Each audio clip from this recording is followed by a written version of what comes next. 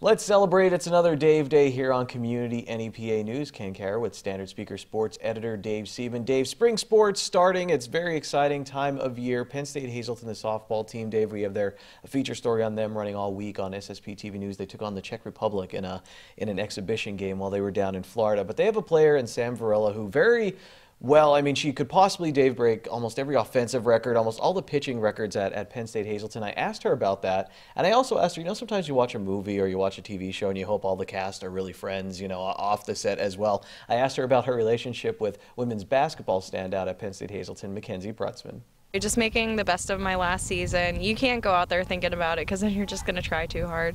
But yeah, I mean, it's definitely in reach, but I just can't think about that in the back of my head. But there was Mackenzie Brutzman who had such a phenomenal women's basketball season, and she's getting ready. It was her last year too, right? Yeah, definitely. Do you two talk? Are you guys ever? Oh my God, me and her are so close. Really? Yeah, she's one of my really good friends, and she did a heck of a job this season.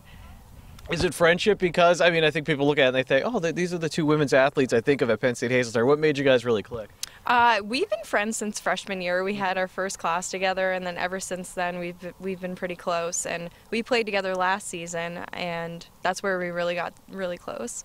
So it should be an exciting season up there at High Acres. And Dave, one of the softball players told me they go to the Hazelton Area Recreation Program to train with Russ Canzler, and that he's always there, basically lives there, always helping athletes. You did a great piece with Russ recently talking about his new position as head coach for the Hazelton Area High School baseball team. And you've been covering him for years. What was it like talking to him in this dynamic? Did you learn anything new this time around? Like I said, you've been covering him for a while now. No, there's nothing new about Russ. Russ has been the same person that he's been since I started covering him in Little League.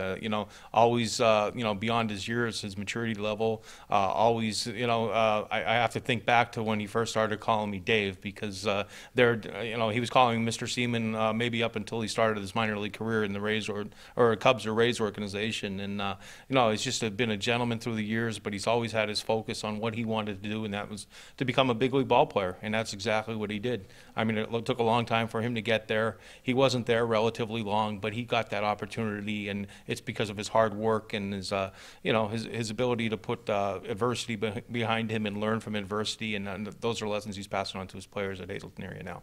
Well, you'll have to read Mr. Seaman's entire article at standardspeaker.com. And Dave, finally, I wanted to hit on Russ. He had some interesting comments about high school sports. It's the only time you get a chance to play, high school sports is when you're in high school, obviously. You get to do it with your friends, people that you've grown up with, and why shouldn't you make that the most of your opportunity? Well, there are other factors now that come into play. There are kids that play travel baseball and they play in the summer, out of town, where they're, playing against teams that you don't know where they're from. But on the high school level, like Russ says, you're able to play with your friends, your classmates, people you grew up with all your life. Now you have an opportunity to bond together, to hone your skills, and when you get together and try to do great things against teams that are doing the same thing.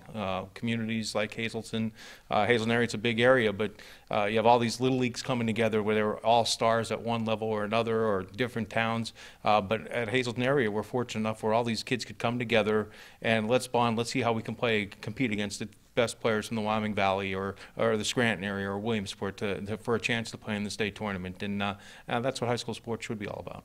And Dave, you and Steve Stallone, time and time again, it's very challenging when someone in the area passes away in athletics, and you have to sum up their lives basically in a few paragraphs in a story. And you guys did that with John Yaccino. And yeah, you have to structure your story. And I thought it was very interesting. You started with a quote from Ron Marchetti, who does a tribute to John this week on SSP TV News. But you started with him saying that Ron Marchetti thinks he's the second best athlete in the area, and John Yaccino taking some exceptions to that, saying, I think I might be the best, Ronnie. And why did you choose to start there?